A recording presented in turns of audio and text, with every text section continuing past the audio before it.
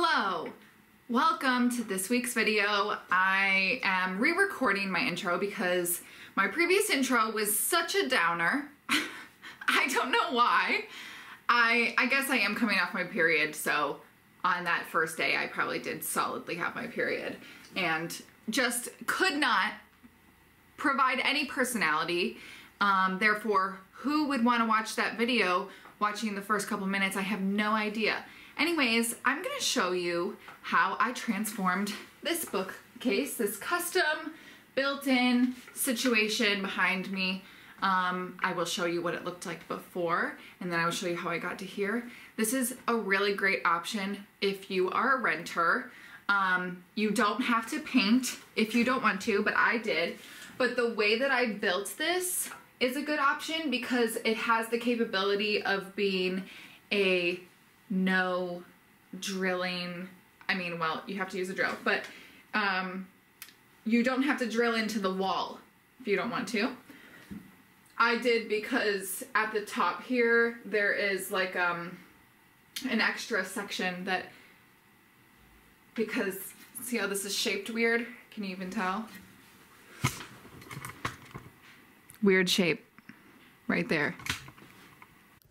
What I'm failing to say here is that I needed to put a notch that would hold the shelf on this part of the wall. Because this wall sticks out, I can't have this ladder that I made on the left side. So the way to avoid this would be to not have a top shelf if you cannot screw into your walls, etc. But I can. My landlord basically lets me do whatever I want.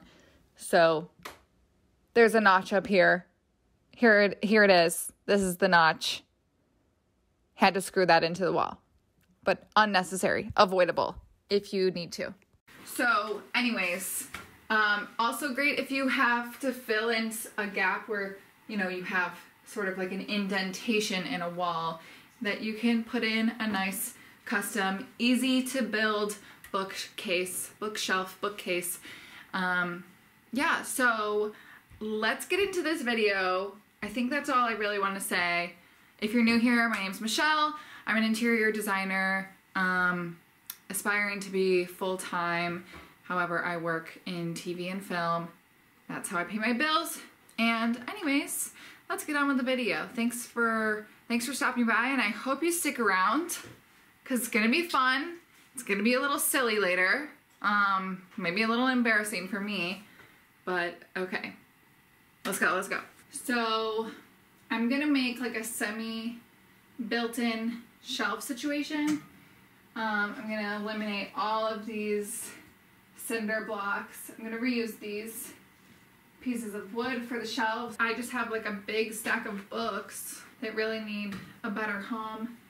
And Elliot's art supplies just kind of like takes up so much space over here, so I'm just trying to like reconfigure it so that it can be a multi-use space and also be less of an eyesore, because it's driving me nuts. Just one of those things that just over time just drives you nuts.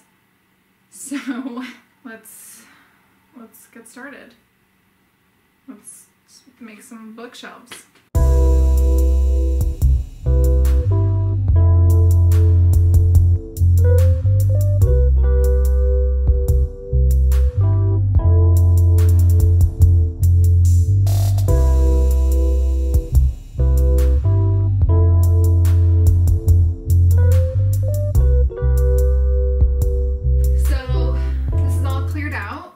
Obviously, and I'm just taping everything off, but because this is like a custom, I'll show you what I've done so far. So these are like the sides.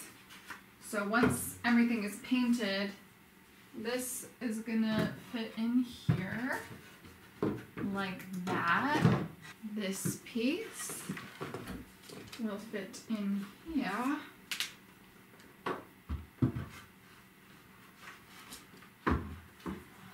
Like that.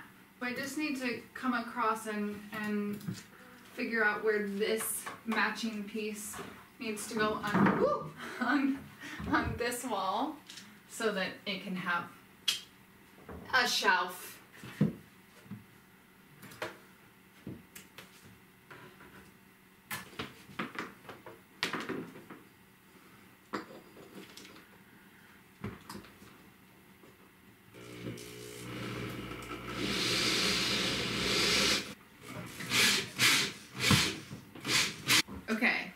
painted all of the wood that's gonna fit in here. So all I have to do is paint this. And I'm sorry that I didn't show you, but it's not that exciting, but at least I'm showing you one part of the process, okay? If you have watched my videos before or know me as a person, you know that I work in TV and film. And this particular paint was left over from set, and sometimes like at the when you're at wrap, there's like a ton of paint left over, and you can take whatever paint. And because my husband is an artist, I took a bunch of paint home. And this particular green is the perfect vintage green that I was looking for. And I bought a sample at the hardware store, and I was gonna go back and buy more, and then I realized that I had this perfect vintage green already in my house. And it's from the TV show A League of Their Own. And let's see. I don't know if this says what it was for. I don't think it does.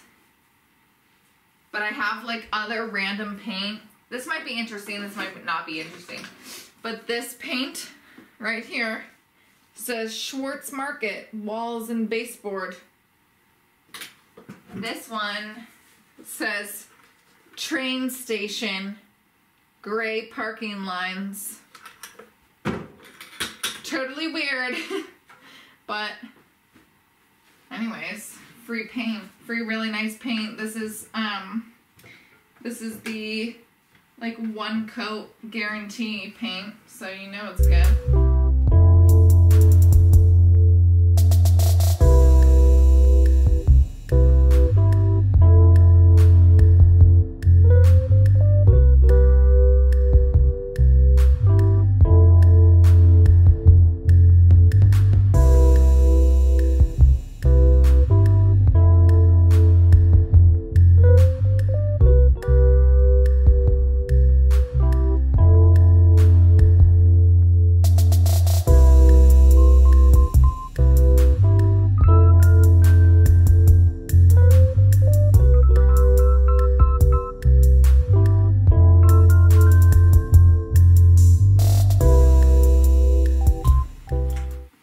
So to be honest, I'm really not sure what the previous clip entails, because I don't really remember, if you know what I mean. Anyways, I did a decently good job considering my condition. That was very cute, Patty. So all I have to do is touch up a little bit, and then we can be on our way. I'm so excited, and I love the color. I think the color is so good, and I hope you can tell in the camera how good it is. But okay. Oh, Betty. Ooh.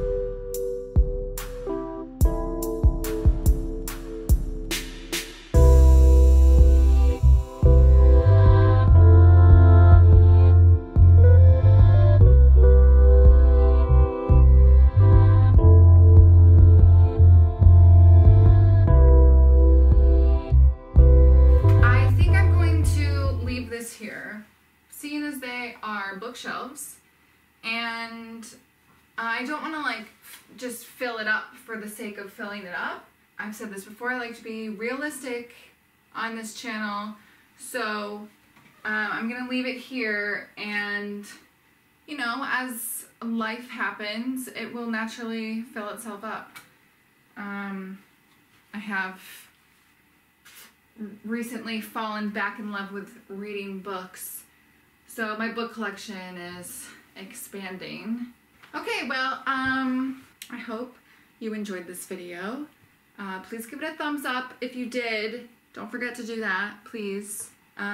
Also, you can leave me a lovely little comment on what your favorite thing was, or how clever I am about making the shelves like this so that they fit so snug. Maybe something you would have done differently, of course.